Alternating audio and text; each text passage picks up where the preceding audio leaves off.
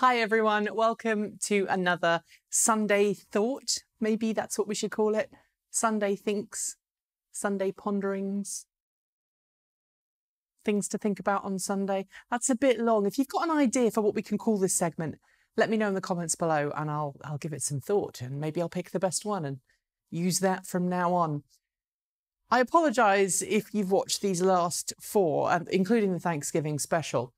You'll probably notice I'm wearing the same clothes. That's because I've recorded them back to back because I've been away and out of the office quite a bit. I am back on Tuesday next week, so hopefully this is the last one that gets recorded back to back. But today I want to talk to you about hydrogen. Nope, don't turn away, don't turn off.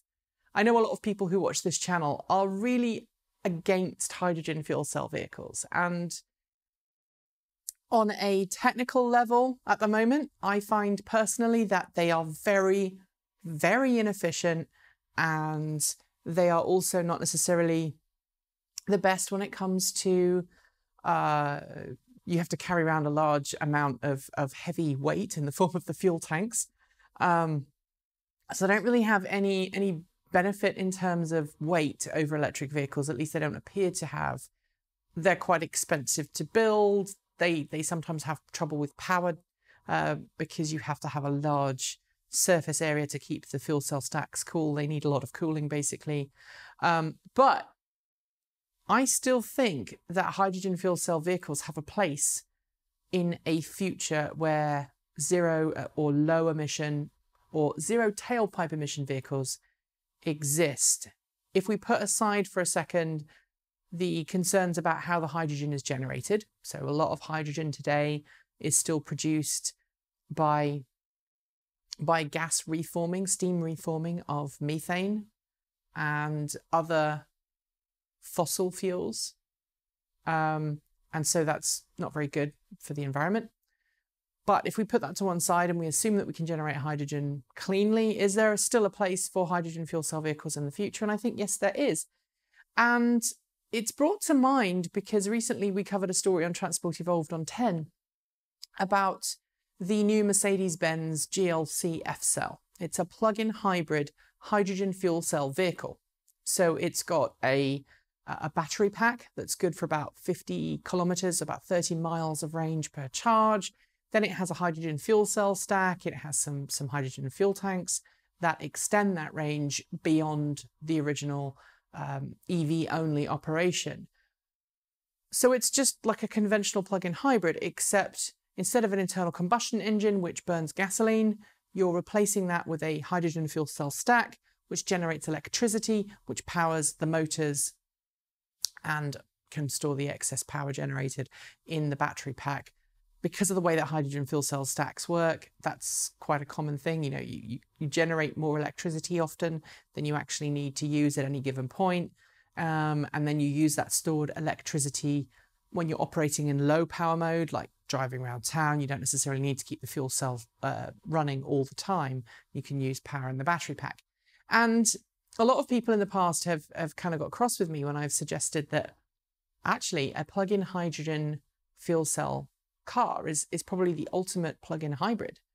I still believe it is, because I'd much rather have a vehicle that wasn't burning gasoline to move along the road than I would a car with a gasoline engine.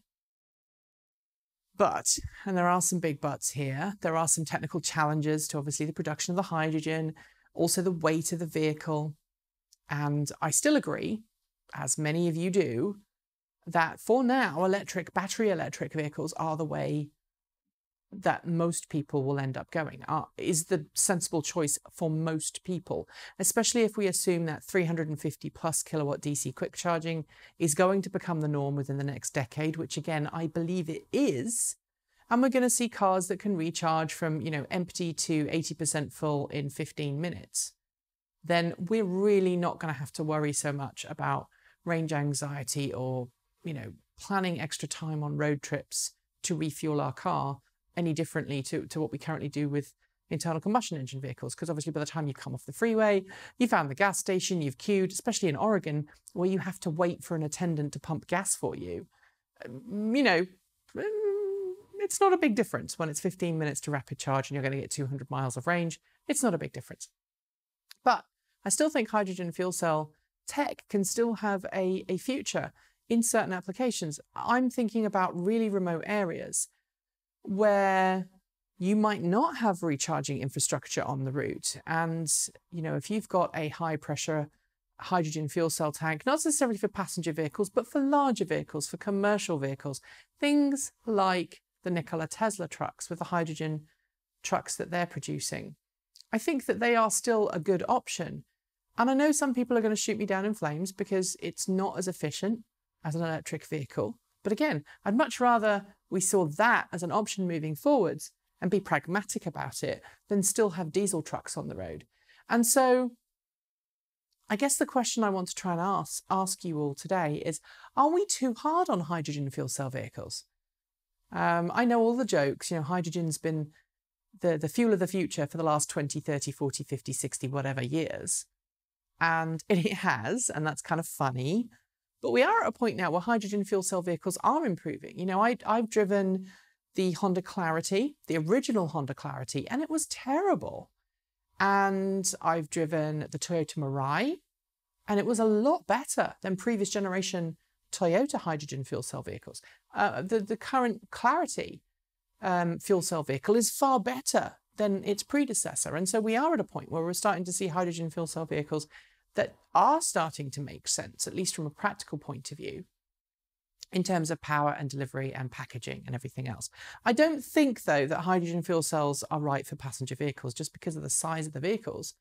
And by the time you put the fuel tanks in and everything else, you've got a lot of space taken up. And unlike batteries that you can just sling underneath and forget about, hydrogen fuel cell tanks are not they're not flat. They're big round things, and they have to be big round things because they need to have the structural integrity to hold gas, pressurized hydrogen, which is, you know, flammable and explosive and stuff, at 700 psi. So it does take up a lot of space. But on commercial vehicles, I want to see what that future looks like. I mean, can you imagine, for example, another example, a cantilever truck system where there's a powered takeoff on the roof of the truck. So when the truck is driving through city streets, it can use the same overhead power lines as, say, trams or trolley buses. But when it gets out in the country, it's got a full battery pack. Maybe for the first 200 miles, it can operate in all electric mode. And then if it needs to go further, it's got hydrogen as a range extender, not as a primary fuel source, but as a range extender. And if you think about one of the previous videos I did when we were talking about range and how we represent range in EVs, EV range can vary quite wildly depending on how cold it is, how warm it, you know, what the weather's like, etc., etc. And because EVs traditionally have traveled shorter distances than internal combustion engine vehicles, we notice, even though the differences may not be that great, we still notice them more because we're filling up, we're recharging more often.